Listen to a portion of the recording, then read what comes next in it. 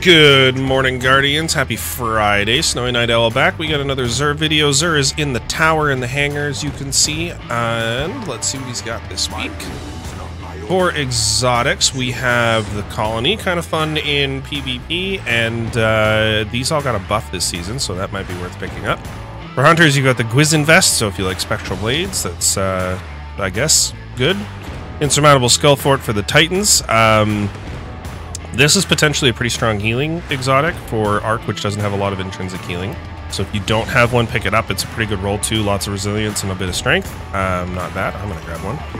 And Dire Ahamkara for Nova Bomb kills if you are a Warlock that likes throwing Nova Bombs at things. For weapons, we've got a Chrysura Mellow with 4th times and Dragonfly. That is beautiful. Hello. On a 360 RPM. Ooh, the range masterwork and everything? Okay, that's a definite pickup from me. Geon 7 rifle with a full auto trigger system and Outlaw.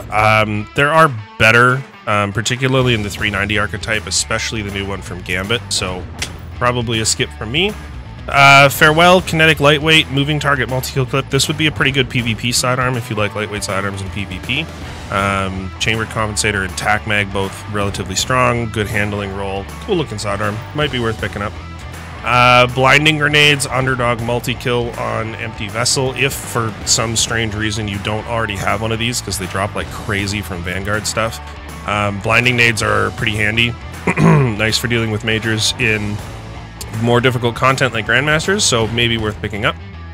First in, last out with auto-loading Eye of the Storm on a pinpoint. What do we got?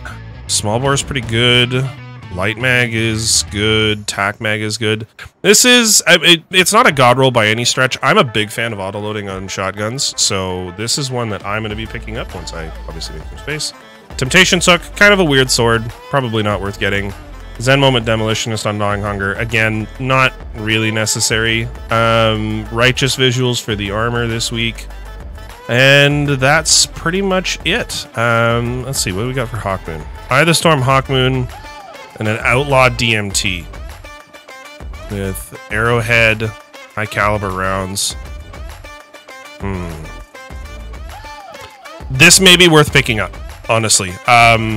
I still prefer 4th times, but with the changes they've made to Outlaw and its focus on precision hits, or not Outlaw, the changes they made to DMT, and its focus on precision hits and precision kills, this is definitely not the worst thing you could spend your exotic cipher on, especially if you don't have a DMT yet, so worth considering. That's it for me for today. You guys have a fantastic weekend, and we'll see you on Tuesday. Bye-bye!